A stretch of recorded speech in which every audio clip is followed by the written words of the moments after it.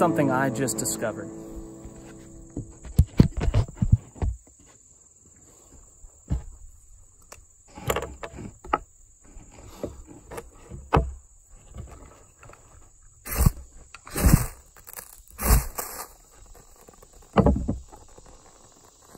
Look at that, lights right up. How cool is that? Now that would probably burn quite a while just by itself, even after the ink is burned up, but the ink is flammable, that's what's made it strike so easy, but the plastic would probably burn for several minutes just by itself. So that's a pretty awesome tip to know and to think about and to consider. So, but check out what else we can do with it. Just like a Bic lighter, you can scrape the plastic off the outside to get yourself some shavings. And there's a little bit of tinder that you can get lit up, and using the alcohol that's inside of the Sharpie itself, inside the ink tube in there, you can squeeze some of that out and ignite the shavings off of the plastic.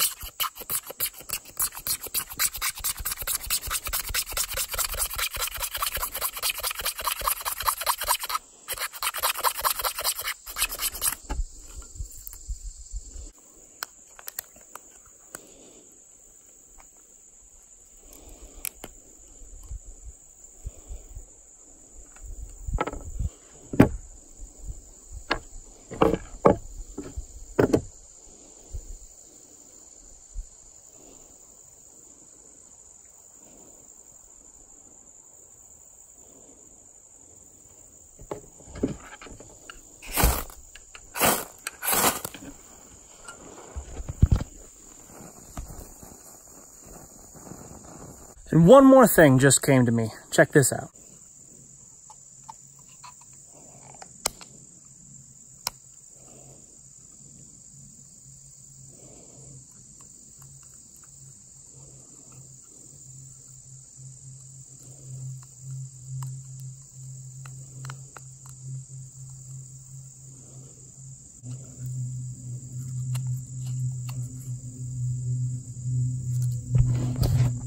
If you got a fire that's a little bit smoky, a little bit damp, needs to get a little bit of air, make yourself a little straw out of the end of the Sharpie. Cut a little hole in the end with your knife, and then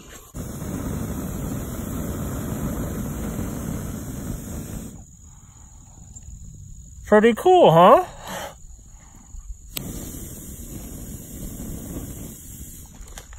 I guess you could probably also use this as an actual straw if you were drinking out of a small little pool or puddle that you were collecting your rainwater out of or something like that. You could use this as a straw. So there you go. Survival uses for the Sharpie. So hopefully we all picked up a new tip today. Maybe it's old news to you. Maybe you're like, you know, my grandpappy used to always start his fires with Sharpies. I don't know. But I just figured it out today for myself, and I'm feeling pretty good about it. So like, subscribe, and share, and I'll see you on the next video.